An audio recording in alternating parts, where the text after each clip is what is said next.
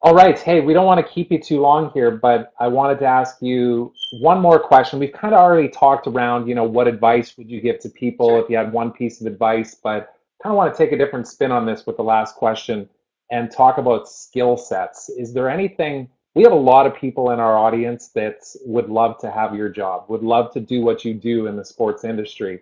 Is there anything in particular that you feel those people should definitely work on in order to position themselves to potentially do something like what you do? And that might be, work on their writing skills, work on their presence on camera, go get a degree.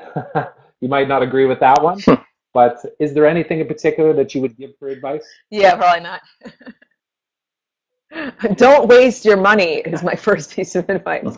In this day and age, listen, man, information is accessible. You do not need to pay $150,000 for it. I'm sorry. Like, I mean, it's useful if that's what you really want, but if your passion is American history and you happen to want to be a sports broadcaster, please study American history and then try and be a sports broadcaster. Like, there's ways to interconnect things that you love. But yeah, what advice? I guess you have to be a jack of all trades now. So that's true for any career. There's a really good book here. I would recommend people read this book.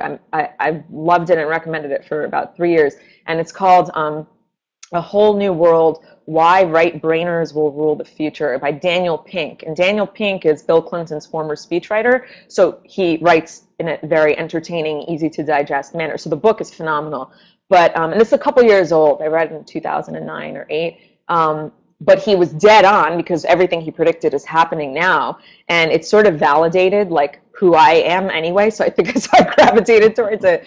But he says that you have to be able to be a perceptive individual who sees the big picture, who has a lot of different skills and abilities, and if you don't, then you better acquire them, and then you're able to see ways that you connect those skills and abilities, and you see that it's reflected in social media. It's reflected in the way that society is moving and how we take in information is moving. So I think that that's really important. Like, you have to be able to write. You have to be able to obviously, have a good on-camera presence. You have to your diction has to be good. A lot of those things are innate, like I said. So like some people are born tone deaf and some people are not. Some people will be great musicians. Some people will be okay musicians. You can improve depending on where you are in that skill. Some people don't have to work as hard. Some people do.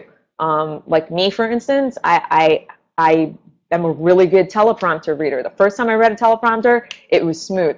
And I was told by the executive producer that I worked with at CNBC, she was like, that's very rare. It's really hard to do that. But on the flip side, if you have me on a sideline and I have no teleprompter, I'm not as good at reciting from memory, where I run into people. Most people are awful with the teleprompter when they first start, but I know some people who are phenomenal speakers. They can speak exactly the way that they write. My good friend Ian Begley, who's the ESPN, I would actually recommend people watch him because he's interesting. He is the ESPN New York writer. He covers the Knicks, and they're done, but I think the Yankees too.